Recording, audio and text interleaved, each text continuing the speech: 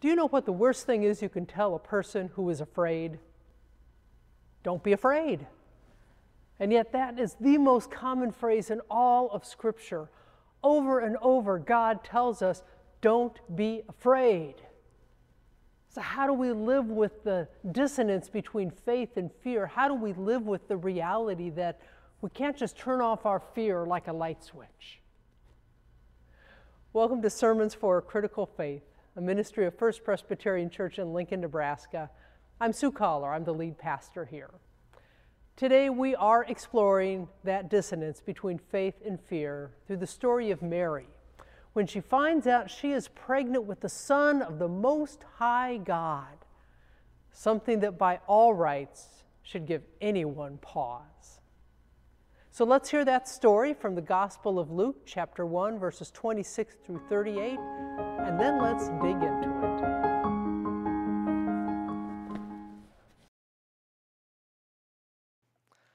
Our second scripture reading is from the Gospel of Luke, chapter 1, verses 26 through 38. In the 6th month, the angel Gabriel was sent by God to a town in Galilee called Nazareth, to a virgin engaged to a man whose name was Joseph, of the house of David. The virgin's name was Mary. And he came to her and said, "Greetings, favored one, the Lord is with you." But she was much perplexed by his words and pondered what sort of greeting this might be. The angel said to her, "Do not be afraid, Mary, for you have found favor with God. And now you will conceive in your womb and bear a son, and you will name him Jesus. He will be great and will be called the Son of the Most High, and the Lord God will give to him the throne of his ancestor David. He will reign over the house of Jacob forever, and of his kingdom there will be no end." Mary said to the angel, "How can this be, since I am a virgin?" The angel said to her, "The Holy Spirit will come upon you, and the power of the Most High will overshadow you.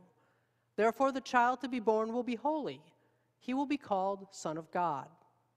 And now your relative Elizabeth, in her old age, has also conceived a son, and this is the 6th month for her who was said to be barren, for nothing will be impossible with God." Then Mary said, "Here I am, the servant of the Lord. Let it be with me according to your word." Then the angel departed from her. Friends, a word of God that is still speaking. Thanks be to God. I'm sitting over here looking at the candles of hope and peace, and I think we need to fan them to flame a little bit. Note to our ushers. So early in my career, I've told you this story before, I was serving in an especially difficult church. The pastor who preceded me literally checked herself into a mental hospital when she left that church. It was that bad. All my friends were telling me to get out of there, but being the stubborn person that I am, or faithful, depending on how you looked at it, I choose faithful. I truly believed then, and I still do now, that I was right where God wanted me to be. But it was not easy. In the midst of one of those more difficult times, I was driving and I was listening to Amy Grant's song, "Breath of Heaven," which gives voice to Mary, at that point a newly engaged woman who found herself pregnant with a child not her fiance's, and it gives voice to what she was feeling as she went through her pregnancy. In the song, you could see the weight of this change in her life. God has chosen her for this very mixed blessing. She was going to be the mother of the Son of God. But if anyone suspected that child was not Joseph's, she was at risk for being stoned to death for adultery. Now she could tell them, but this angel came to me and said, I was going to be pregnant by God, and I'm going to give birth to God's Son. What would you think if someone came up to you today and gave you that explanation for why they were pregnant out of wedlock? It's exactly the same thing that would have happened then. She couldn't really go tell people what was going on because no one would believe her. Not to mention, she was bearing an incredible weight of responsibility, knowing that the child that she bore would be the long-awaited Savior that her people had waited generations for.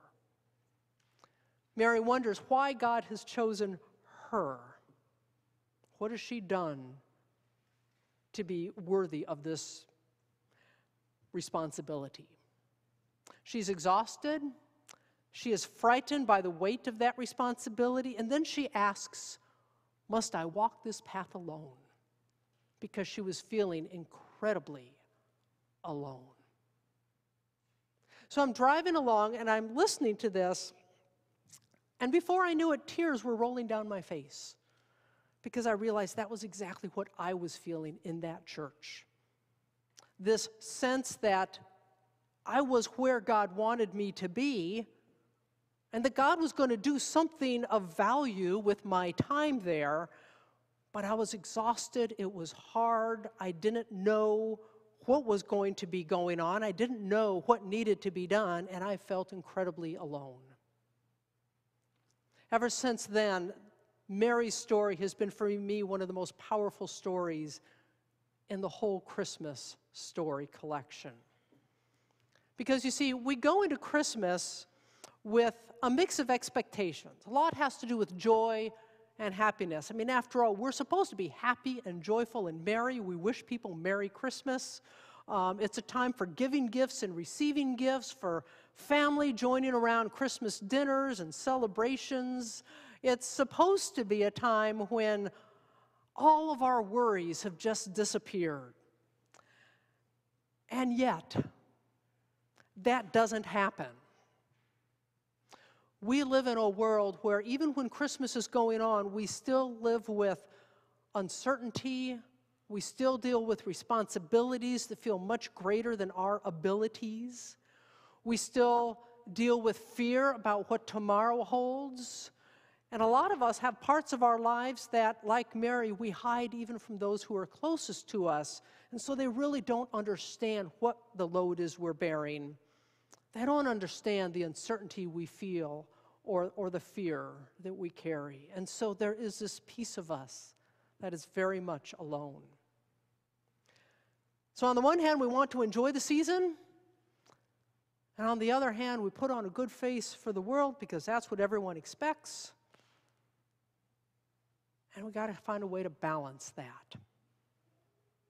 What we really need is to hear someone say, "Don't be afraid, I am with you." But that's not what we go tell people at Christmas. No one's told me that this Christmas season. How about you? No, we say Merry Christmas with the assumption that everyone will say, "Yep, that's it." But even people of faith need to hear, "Don't be afraid, I am with you." In 2020, do you know what the most searched for, read, and bookmarked Bible verse was? According to the YouVersion Bible app, it was Isaiah 41:40. Do not fear, I am with you. It was also the top verse in India, South Africa, the Netherlands, and the Philippines. And searches for do not be afraid rose 80% in 2020. And those were largely people of faith searching. Like it or not, we are afraid. We were afraid. Maybe we still are. Maybe it's not of COVID, but maybe it's of something else. And that's a challenge for people of faith. Because there's this myth that says, if you have enough faith, you won't be afraid. As if fear were the opposite of faith. And because we buy into that myth, we're hesitant to share when we are afraid, that we are feeling overwhelmed, that we are feeling alone and adrift. And so we Google Isaiah 41 in private. We paste a smile on our face when we're out in public. But as Professor Christine Hong from Columbia Theological Seminary reminds us, she says, every day people are faced with untold grief and pain. This is the thing to remember. And the gospel or the good news is not enough to take that pain and fear away. She says, every day we are dealing with this, and the gospel is not enough to take it away. That's not what we've been told, is it? We've been told that this is good news for us, so we should not be afraid. but we are. Mary was told that she was chosen by God. She would bear a child who would be the Savior of her people and bring about the world that she dreamed for and longed for. But she still lived in a culture where that good news put her life at risk. And it scared her. And all the faith in the world was not going to change that. Those of you who have gone through tragedies, especially unexpected tragedies in your own life, you may have the strongest faith in the world. But you know as well as I do that doesn't mean you don't still feel pain and uncertainty and fear about a future that suddenly looks very different than what you had imagined. When something happens that turns your world upside down, the gospel doesn't take away the feelings that come with that turning upside down. People of faith can still be afraid. You can still be deeply troubled. You can still be unsure. You can still be unmoored and overwhelmed and alone. And if you doubt that, why do you think "do not be afraid" is the most common phrase in all of Scripture, Old and New Testament? I think it's because we still need to hear it. One of the things I like about the song Breath of Heaven is that it invites us to sit with Mary in her fear and uncertainty. We can't take it away, but we can witness it and we can be present. I think that's one of our roles as people of faith. It's to recognize when someone is feeling pain, when they are feeling loss or fear, and to just sit with them. You can't take it away any more than God can, but we could let them know they're not alone. I think that's what the phrase "do not be afraid" really is talking about. It's not a command. It's when God is telling you you're not alone. You may still be afraid. You may still be grieving. You may still be depressed. You may even still feel alone. Please don't feel guilty if you are feeling all those things and you now feel like your faith is lacking because of it. Because what God is saying is that in spite of what you feel, you are not alone. Professor Hong points out that from generation to generation, God shows up in the midst of our fear and uncertainty and confusion. And in fact, that's when God shows up most profoundly, which doesn't always mean we feel God is there. Sometimes the more alone you feel, the less able you are to notice God with you. But fortunately, God's presence is not dependent on our feelings.